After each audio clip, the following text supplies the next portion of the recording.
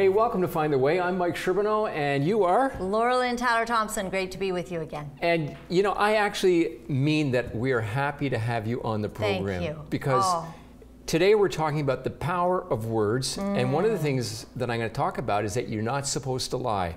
So Laura Lynn, we're really glad you're here. You have brought so much life to the show, and your insight and your passion for Jesus just flows out of you. So thank you for being here. It is wonderful. And I know we're talking about positive words, so maybe you're just being an example right now. But well, we're going to be listening to Janice Taylor later on in the program, and she's got some neat things to say. Well, I think the folks are going to really like this because social media is a place that you can bully other people, but she has a solution. And apart from social media, there's just the give and take, the talking back and forth every day as we're talking to you. So, hey, can I ask you a question? Sure. Have you ever put your foot in your mouth and regretted it? Absolutely. Many words, many times we make that mistake. Well, if you're in the habit of getting yourself into a mess because of the words you've said, or perhaps you've had words said to you that have destroyed you, that have scarred you, I hope you'll listen to the program today because we're going to give you God's recipe for how to speak life into situations. Hey, years ago I went to school and I actually graduated, so that was amazing. But I remember my prof in the first year saying these words. He said, "Your words invite people to live or die." Wow. Don't remember anything else about the class, but I remember that. And as we unpack it today, remember, your words are inviting people to live or die. I'm Mike Sherbino. We're here at Find the Way. You can check us out at findtheway.tv. I'm going to be back in just a moment with Laura Lynn.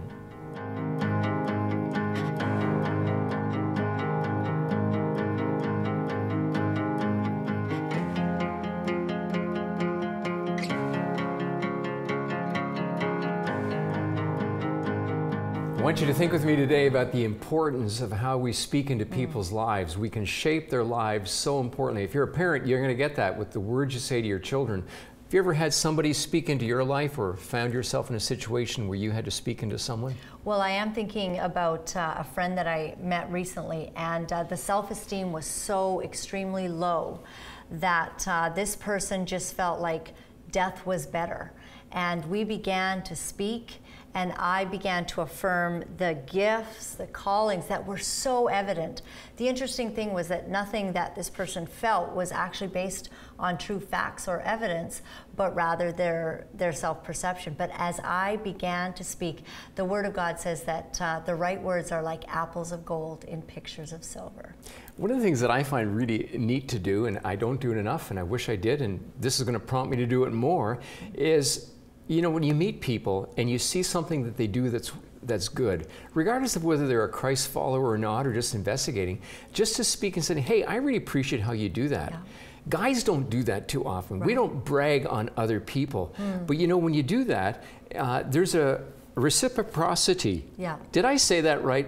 I don't think I did. I don't know. There's a reciprocal effect. Reciprocity. We could edit this out. Yeah, but let's be real, okay? Let's be real. It's true, though. It's true what you're saying. When we will invest in someone else's life, there is a beautiful thing. You actually get a blessing for doing that for someone else. You speak words of life. And one of the things that we have really appreciated is the partnership with Power to Change. They come alongside of us and they provided an online mentoring. They have 1,500 mentors across Canada in 8 different languages. If you go to our website today and say, I'd just like to talk to somebody about what I'm going through, there's a button there that you can click on, you'll see it. And it'll direct you to someone that you can talk to in privacy, that they can help you, and they will speak words of encouragement and life into your life based on the truth of God, and give you a fresh way of looking at your situation.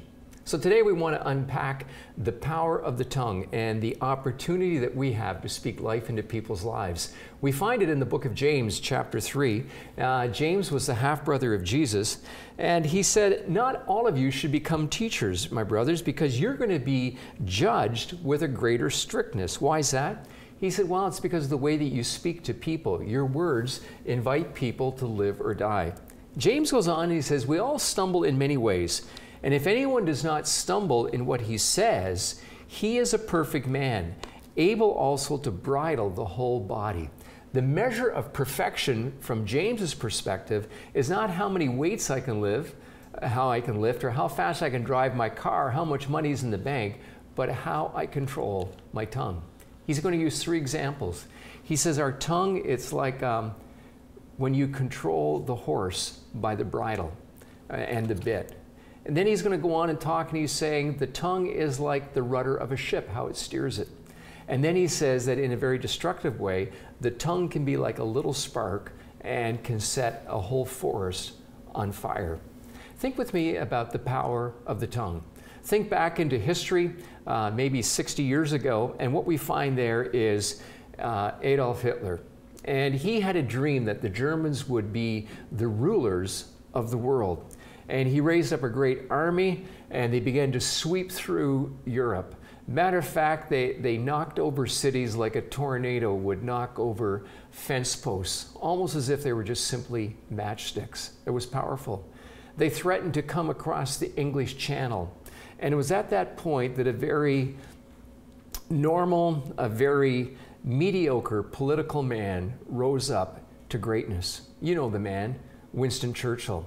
I have highlights of some of the things that he said to the people to inspire the British people. He said, we'll fight them on the beaches, we'll fight them on the streets, we'll fight them on the houses, we will never surrender.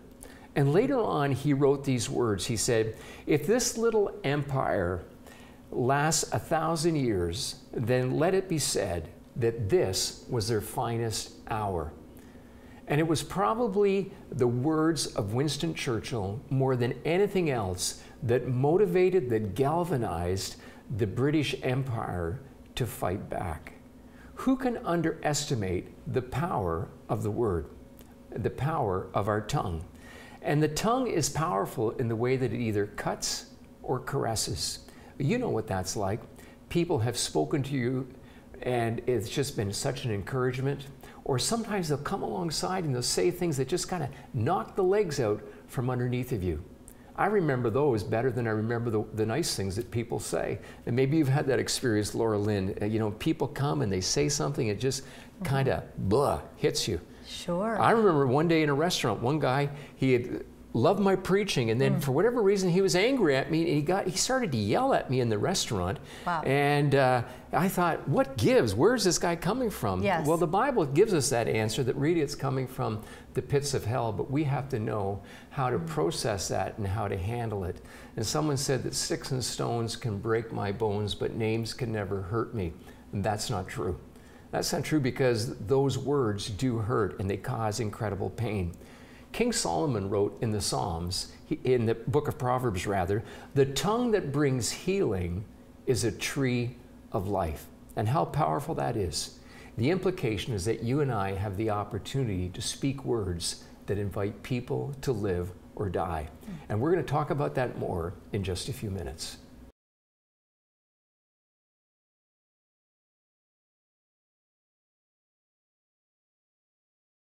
Hey, you've heard the tagline, the opportunity of a lifetime. We want to tell you about one of those right now. I'm here with Grant Sipe, Executive Director of One Life, One Chance, and I'm going to add in one huge opportunity. Tell me. Exactly, Mike. We want everyone to have the opportunity to come down to the Baja Peninsula of Mexico with us, with a team, build a house for a needy family, and build relationships with the people down there. It'll change your life. It'll transform your thinking of how you build community. So back you're here saying at home. I can bring my friends, business colleagues, people Absolutely. like that? Bring them all. Come one, come all. Bring a bit of money. I understand for about $6,000, $7,000 you can impact a family. Come for a week.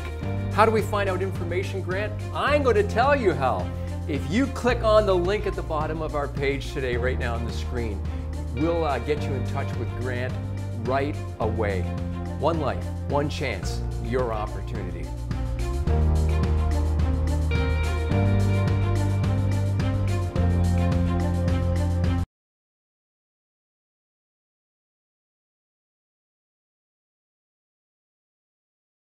Let me take a bit of a risk with my teaching in the next section.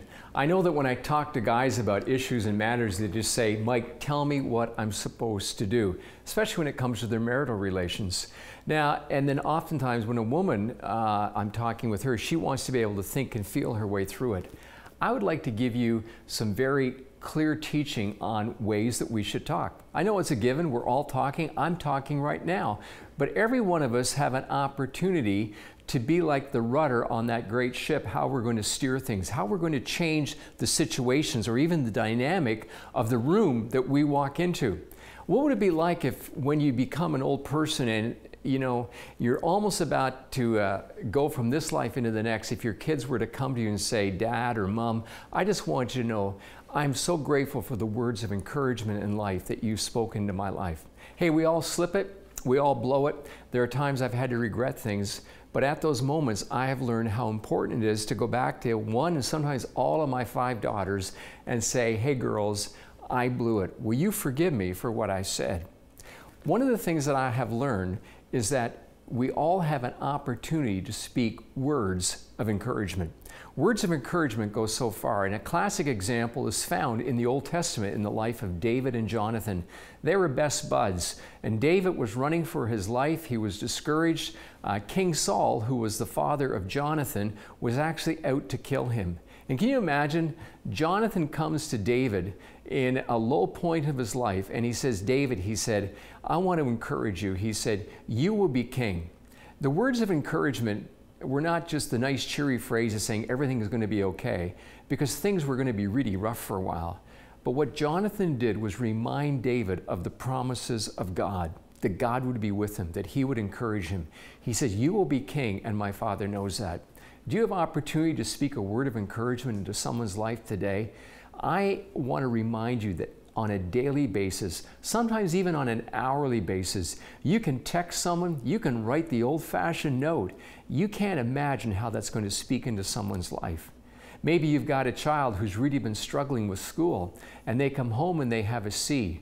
You know, your look and the words you say could just devastate them, or you could say, hey, I want to encourage you. That's well done. You got a C. It could have been worse. Maybe next time it'll be a little better, but I am proud of you. Those kind of words just reinforce a child's self-esteem. I know some children, they just get paranoid if they got 98%. Folks, I'm telling you the truth. If I got a B+, it was cause for a party. It was cause for celebration.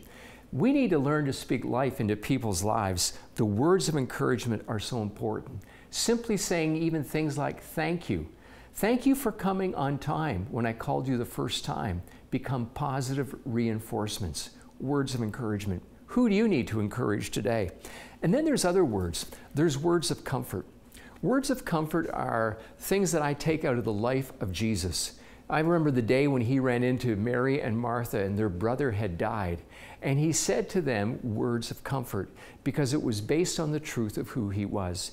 He said, I am the resurrection and the life. He who believes in me, even though he dies, yet shall he live. Words of comfort is when you speak truth into people's lives. Maybe someone has blown it, they failed, and they're wondering, can I ever press on? And you can speak to them a word from, say, out of Romans chapter 8 and verse 28, where it says, and we know beyond a shadow of a doubt that God is working all things for his good, according to his purpose. It doesn't mean that we're to encourage wrong behavior. It doesn't mean that we're to encourage sin. But it does mean that we can give people comfort that when we walk with God, when we repent of our sins and turn to him, there is hope. There can be a new beginning.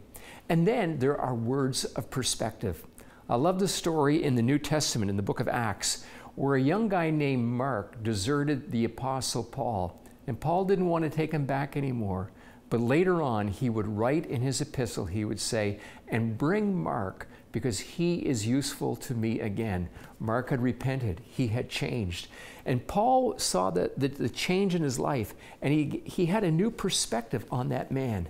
As you look at situations, as you look at the people that frustrate you, whether it's your children, maybe it's your spouse, maybe it's your parents, try looking at them through the eyes of Jesus. I remember one old preacher said one time, he said, my wife had a friend who stayed at our home that just drove me up the wall. And I went to bed one night and I said, Lord, if you give me your thoughts for her, I'll give you mine.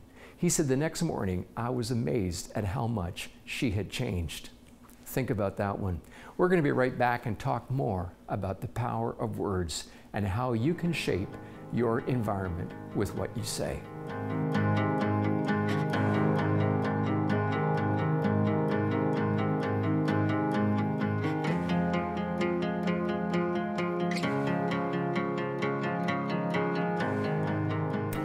am very excited to be speaking with Janice Taylor again, and many of you may have heard the first interview, which talks about a dragon in the land, and we are coming up against social media.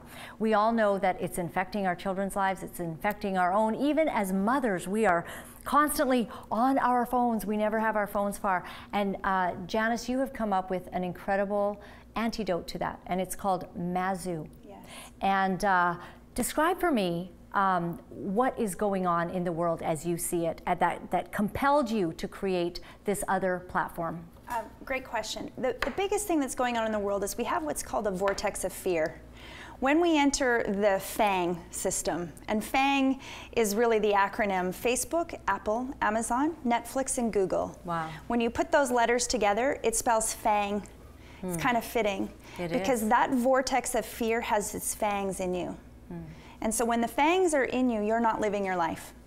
No matter what pictures you post, no matter how many videos, you are going back repeatedly to check and see if you matter. And the kids are caught up in it. Everyone's caught up in it. Like, this is how we are living our external life. And we can give such a false view of what's happening in our life by just putting the right pictures up. Absolutely. And it's not even, you know, children and adults, it's our leaders. Our leaders say, check out our Facebook page, follow me on Twitter. You know, Trudeau even, he does his everyone does their posts. And so I was recently at a church, and the pastor was like, follow me on Facebook. And I was so surprised by that. I was like, you're sending all of the people to the hands of really a fear-based evil system that's not built for humans. It's built for robots. And so, you know, if we think about what's happening in our world today, that grip of fear on our society has caused massive polarization. We can't find a place to agree about anything. We are a click and a tweet away from a disagreement. And when we come out of that system, we're so activated that now we don't look at each other even for just common conversation or connection or to find a common ground or relationship. And our kids are saying, hey, look at me, look at me. And we're like, chick, chick, chick, chick, chick. And so it's beyond our distraction. It's pulled us into a vortex of fear where we stop actually living from love. And do you think, I think you described it as being high. Yes. And biologically, you are high in those systems. It's the most acceptable form of drug right now that we have in our society. Everyone has them. We give it to babies. We give a device to each other. We have our leaders saying, come there. It's the most acceptable form. But if you look biologically at the brain, much of the brain is lit up exactly the same as a complete heroin addict. And so if you think about that, we're making decisions and choices in these spaces that affect all of our humanity because we believe the identity that we have in those spaces is real because we have 1,000 people that have agreed with that identity. Wow. Even though in our heart we may not feel that way. So the pull of that experience creates a false self. Right. And think about when you are high, or people that have drug addictions, they're not making good decisions. They're not actually crafting a great life. They're kind of numbed to everything. It's not a good place to be. No. And so what we say, even in the addiction world, you can even read Dr. Gabor Mate, he will tell you that the numb and stuffing is the root of all addiction. We want to numb and stuff our feelings. Well, what better place than having something in our pocket that I don't even have to be bored anymore. I don't even have to experience boredom. That was a feeling that we had, but that boredom, that quiet allowed us to get in touch with our true self. Now we've eliminated that.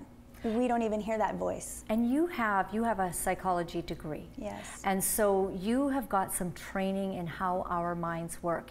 And this is insidious. That's the word I would use. Would you use that word? 100%. It is the most insidious robbing of our time. And there's one piece of history that I can't help but think about, but it was Homer's Odyssey. And Homer came around an island and he noticed all these shipwreck. And all these ships were there. And he's like, where did all the fishermen go? Where's all the pirates? And he goes onto the island and he finds that everyone, as soon as they get there, they're like, here, have a flower, have a flower, have a flower. And they're all eating this flower. And then he notices that some had been there for decades. And what they realized, while everyone was eating the lotus flower, all the ships got robbed. So whenever I see the phone go, push notifications, look at this, check this, go to this, all I do is say lotus eater, lotus eater, lotus eater. Because in many ways, we're all trapped inside a lotus layer. And in the lotus layer, we believe that we're having the best life and we're the most relevant, but in truth, we're getting robbed of our time. Right. And robbed of our relationships. Yes. And how many times are we on the phone rather than with our children, or our children with us, or with our spouses? Yes, because now the inconvenience of our feelings, our true feelings, we can now all escape them. And the one thing that when you think about it, all of our anticipatory responses are gone. We don't anticipate a show coming up anymore because we can record it. We don't have to wait for a commercial break because we can fast forward. Or we can see it on Netflix and binge watch. 24/7. Yeah. But if you ask a person about each one of those episodes, what they actually remember about them, they'll remember the first, they maybe remember the last, and nothing in between. Wow. And we've just lost all that time. Hours. And we don't process it. Right. I think your message is so powerful. It's so needed. Thank you for creating this other platform. In the last minute that we have, tell me what is exciting about Mazu and why everyone who's watching this needs to go and click on your new platform, sign up, join up, and start the family on a new adventure. We need to start thinking about our lives, that our real life needs to reflect our digital life. And so that our real life contains values. You and your family, it's not an all for one. Pull your family out of the vortex, nurture your children, show them, teach them how to swim in the sea of chaos, and show them normal and love. You know, this whole notion that our children should be exposed to relentless cyberbullying because that makes them tougher or more resilient is ridiculous. Our children need to be nurtured in love, and Mazu protects love. It nurtures our children, and we really create a healthy digital village so that we have a normal in a sea of chaos. Right. And it can still be so interesting because, you know, that love will draw us in. And that is a beautiful thing. I thank you for what you've done as a mother. And in our family, we are going to check that out. I appreciate you taking time to tell us that. And, you know, if this has stirred your heart, thinking we need a little bit more emotional health in our family, then check it out, mazufamily.com. Yep, that's it. All right. We'll be right back. Thank you.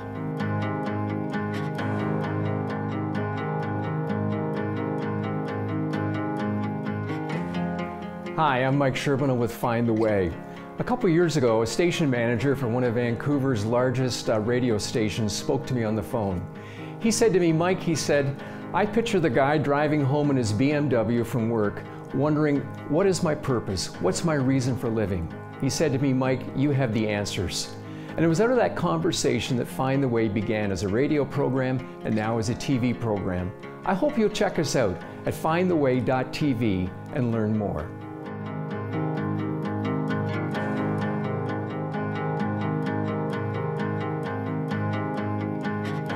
Welcome back. Well, you know, Mike, I loved what she had to say about being positive on social media. Oh, so helpful, so poignant. Yeah, it really is. And this is a whole new idea, and so I hope that families are going to check it out. I know that you have a powerful teaching on the word I love, James. It challenges every one of us about how powerful our tongue is. You know, as we think about the tongue, and I've been talking about certain kinds of words that we give, one of the words is the word of exhortation.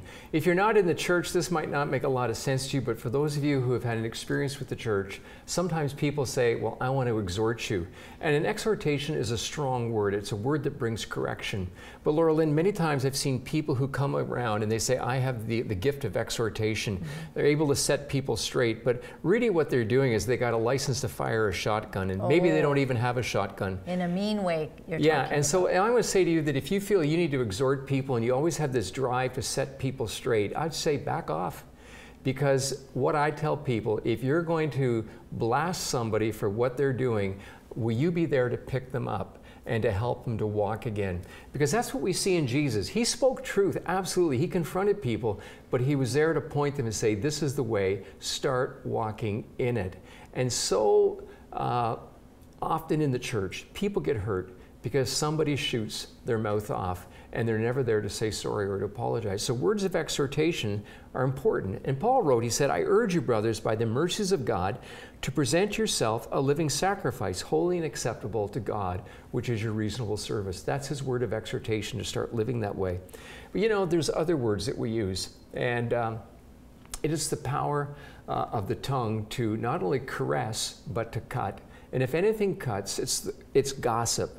You know, Proverbs says that gossip betrays a confidence, and a confidence separates close friends. Listen to Proverbs 18, verse 8. It says, words of a gossip are like choice morsels. But hey, in Proverbs 26, verse 20, it says, without gossip, a quarrel will die down. Have you ever thought what would happen if you didn't say something negative about a person? You know, so often we want to just paint a little darker color on somebody, don't we? Sure. Well, people give us that opportunity.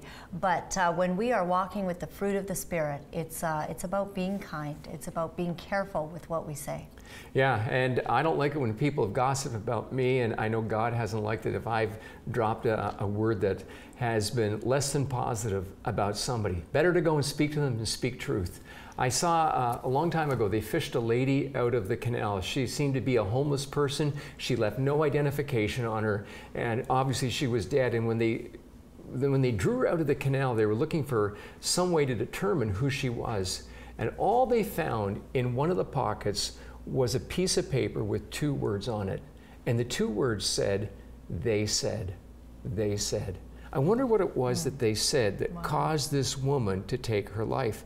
And you know, as Janice has been talking, we've seen such of the power of social media. Kids have taken their life because of Facebook rants and posts. And I just applaud Janice for what she's doing. Yes. Because she's addressing what they said. There's never a more serious time in history when words, even written words, can be put out there and blasted far and wide for the world to see. And that is harmful. That is very harmful to people. And you know, in this day and age, you being a pastor, I'm sure you've had this, it's so easy to just sit back on your couch and go, well, I didn't really like the way he put that, and blast off something, not even considering the feelings, because you think the pastor's so strong or tough, you know? Yeah. Not and we considering the way. We take people out. Yeah. But hey, let's end on a real positive note, because all of us have opportunity to speak words that give life. And especially as I think about giving life, I love to be around people who laugh. Yes. And who can tell a clean joke, a good joke, but just see the funny side of life. And by the way, you have broccoli in your teeth. Oh, no, I'm sorry. I knew it. I could feel it. Thanks, hey, Mike. Proverbs 17, verse 22 says, a cheerful heart is good medicine, but a crushed spirit dries up the bones. I'm going to get you back for that. At least I can say reciprocity. Reciprocity. That was it. Okay, but can you spell it? Hey. Okay. We're really glad you're watching Find the Way. I'm Mike Sherbino, and you are? I'm Laura Lynn Thompson. I've had a great day. And thank you for being with us. Thank and you. As we journey on, remember your words invite people to live or to die. And so why not invite today the giver of life, the Lord Jesus, to be your leader and Lord, to say, God, will you start to live through me, love through me, and speak through me words that bring hope and life to people.